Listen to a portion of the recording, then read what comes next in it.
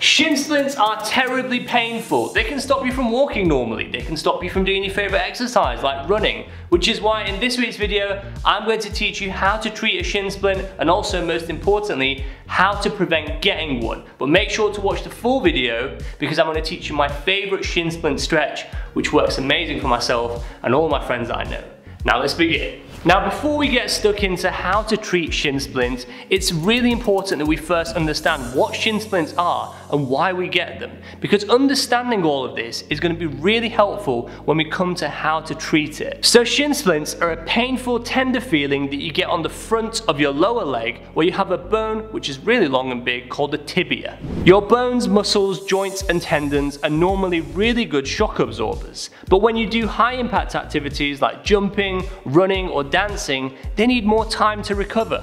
So when your body is struggling to recover from all that high impact activity that you've done, it's gonna send those signals, those pain signals from the area that, wait a minute, I need some time to recover. That's basically what your body's trying to do. It's trying to recover and those pain signals are sent as a result. Also, you may have not been active for a while and you suddenly get back into your old routine. I don't know, you might be a runner, you've suddenly got back into that routine and again, it's too much, too quick and those pain signals are coming back. And more often than not, this is an all too common cause of shin splints, which is very preventable by taking things slowly and slowly building up to your old level, so not jumping straight into the deep end.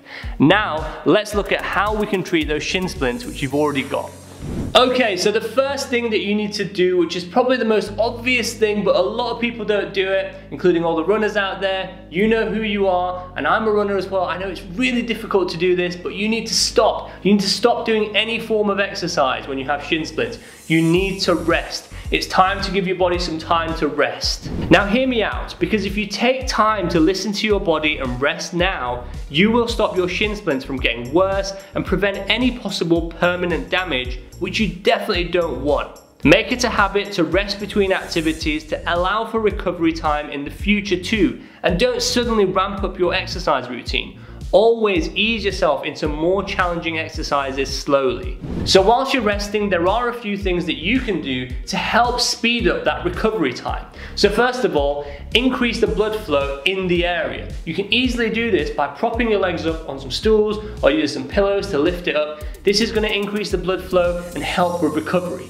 Another thing that you can do to help reduce the inflammation in the area and again speed up that recovery process is getting an ice pack or some frozen vegetables, whatever you have at hand, wrap it in a tea towel, place it on the area for about 10 to 15 minutes, usually about 2 to 3 times a day.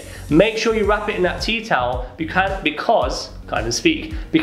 you can actually damage the area of the skin if it's not covered. If you're putting direct ice on the area, it's not actually too good. It can cause skin burns and nobody wants that. So now that you're recovering and resting, which is great, you might still be in pain. You might be thinking to yourself, but Abraham, what about this pain that I've got? What about these shin splints? I know how painful they are. I've had them as well. I know exactly how painful they are.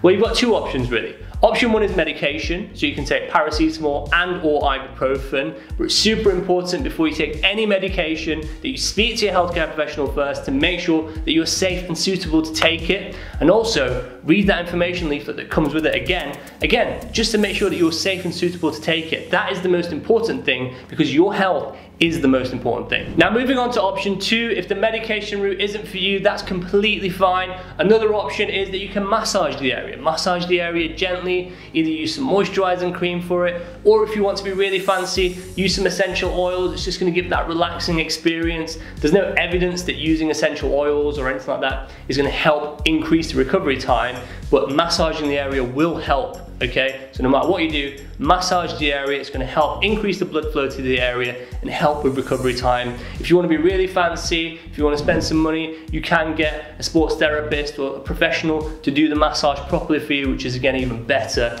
But if you just want to be normal like myself, just give it a massage.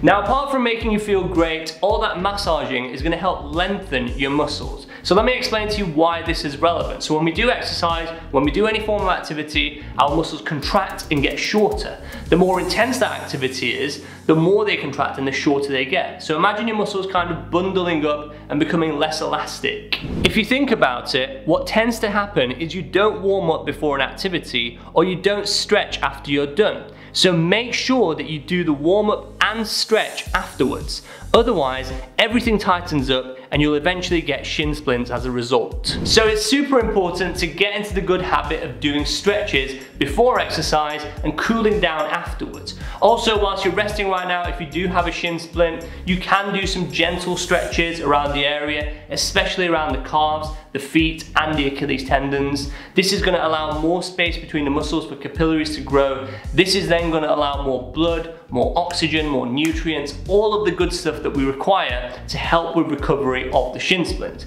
Also, I am going to leave more information in the description below on all of these stretches and everything that we talk about in this video. So if you ever want more information, just click on that description below. Although rest and stretching will help your shin splints, sometimes your shoes might be causing the shin splints in the first place. Make sure to replace your shoes if they are worn out, as your shoes will lose their ability to cushion your feet over time. You could also think about visiting a podiatrist and getting some insoles if needed. But it's also important to remember, there's only so much protection that your shoes can give you. You need to try and avoid doing exercise on hard surfaces all the time. So instead of running on tarmac or on concrete or whatever, try and switch it up a little. Try and do it on grass, on sand. This kind of surface is more forgiving. Also, you need to do some strengthening exercises. Look, if you want to prevent shin splints from coming back and becoming this repetitive injury, you need to start doing some strengthening exercises. So you're probably now thinking, well, what are these exercises? Well, not to worry, because I'm going to tell you. So a few good exercises that you can do, which are both gentle and they will help build up the strength, include swimming or yoga. Very good exercises. Another good idea is to speak to your personal trainer or a sports therapist to help build up a plan which is going to help prevent you from getting shin splints. So they're going to build you a plan to help strengthen those muscles. This is really important. Another good idea is they might even be able to check your foot for you or to speak to your healthcare professional about it, because you might be flat-footed, and being flat-footed, that can also increase your chances of getting shin splints. They may also be able to watch you run. This is a really good idea because they're going to see what you might be doing wrong. You might be landing incorrectly, which is causing the shin splints. By the way, if you do have flat feet, there are insoles available that can help for this, but it's always best to speak to your healthcare professional about it so they can recommend the right one for you. And before we move on to my shin splint stretches, which I mentioned at the start of the video, I just want to say one last thing. Please make sure you wear the right footwear. Don't wear your Converses that you wear when you're going out to a restaurant or for some food or for a coffee. These sort of trainers are not the right trainers that are going to support you when you're running or doing high impact exercises. You need to buy the right footwear to prevent you from getting shin splints and protecting your feet and legs and all your muscles. It's really important. Right guys, so, can you see me there? I'm just on a run right now, taking a quick break, but I'm going to show you this stretch. It's epic. Once you do it, you're going to love it.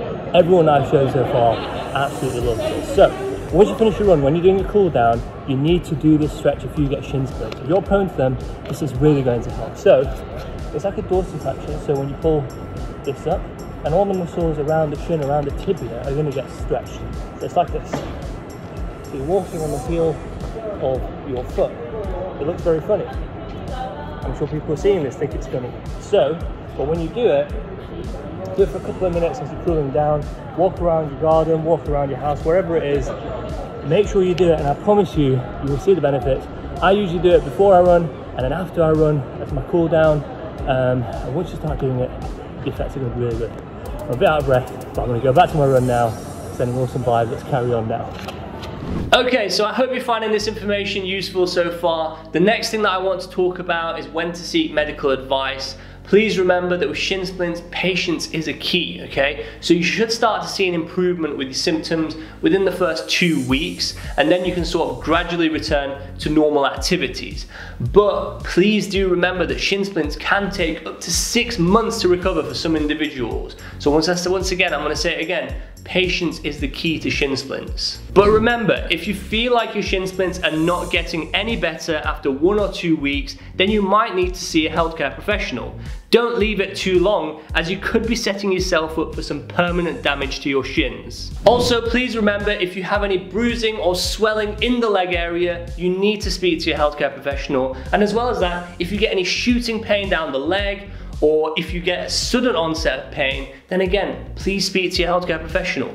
And lastly, please remember that if you're taking painkillers and the pain is not going away, it's not touching it, or the area is red and inflamed and swollen at all, it could be something else. So again, you need to speak to your healthcare professional about it. Please remember, it's never too late to speak to your healthcare professional. So if you've left it 1 or 2 weeks, or you've been having it for 2 to 3 months, don't keep thinking to yourself, oh, it's gonna go away, oh, it's gonna go away. Speak to your healthcare professional. They're always there to help you, and it could be something more serious which needs investigating. This is really important because, as always, your health comes first, and that's the most important thing. Okay, so it looks like we've come to the end of this week's video. You should now be a shin splint pro, so you now know all about shin splints, you know all about how they come, where they come, you know all about its treatments, you know all about the stretches, you know all about prevention. You're a shin splint pro, so tell your friends, tell your family, tell your loved ones. And also, if you have any of your own tips, please leave a comment below because I'd love to read it, and I'm sure everyone else watching this video would love to read it too. That's it for this week's video. Always remember that you're awesome, and I will see you next week. Hey guys, thanks for watching this week's video. Make sure to click that like, follow or subscribe button now to stay up to date with new weekly videos.